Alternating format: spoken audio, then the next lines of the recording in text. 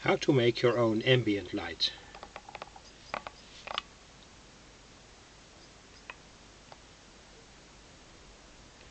This is a very slowly fading out and in LED circuit. It's based on the preceding video that I've showed on my channel, and it was lighthouse LED schematic.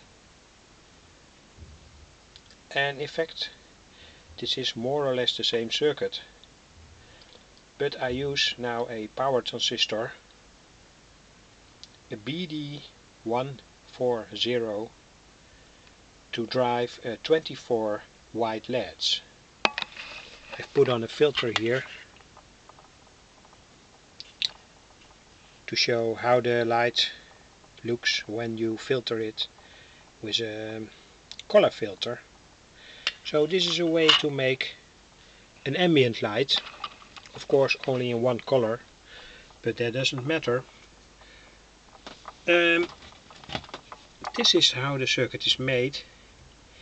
It's in fact the same circuit as I have explained earlier.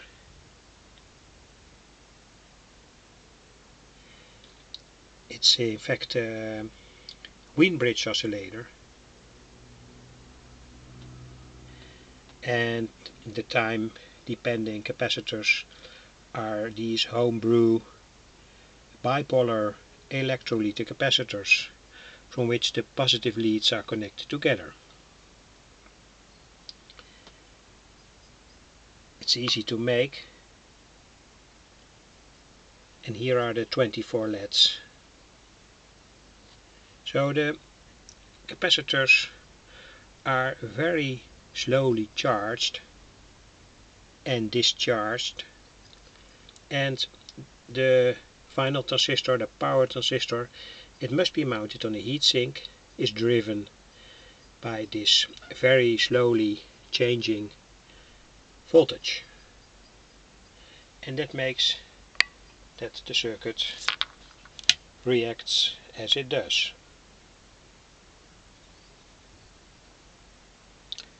Could be useful for a party light or an ambient light. Of course you can also use other filters. And on the oscilloscope you can see how the voltage changes parallel to the LEDs. It takes quite a lot of time to see something happen. Here there's happening something.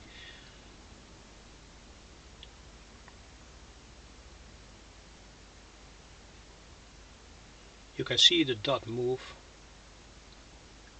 and yes, here there is a peak.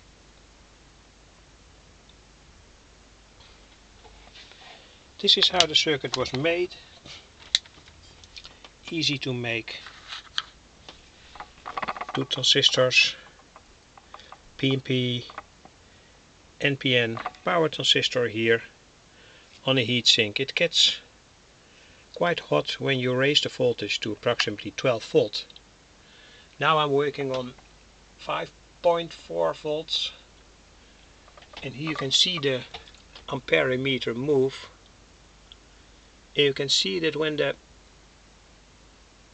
LEDs take their current, the current is approximately 100 milliampere. But when I go to 12 volt, it's also possible. Of course the whole circuit generates much more light, and you can see that the current gets higher, somewhat higher. I also had an experiment in which I shortcutted the 10 ohms resistor, and in that case the whole circuit draws 500 milliampere, so that's quite a lot. But I think 10 ohms is good to limit the current that flows through the LEDs and make the whole circuit operate on voltages between 6 and 12 volt.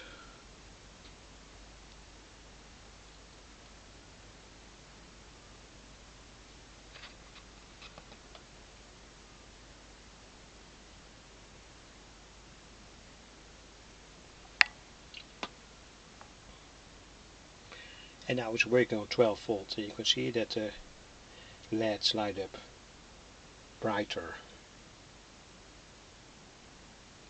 And also the time, the way the circuit reacts on the time depending elements changes a little bit.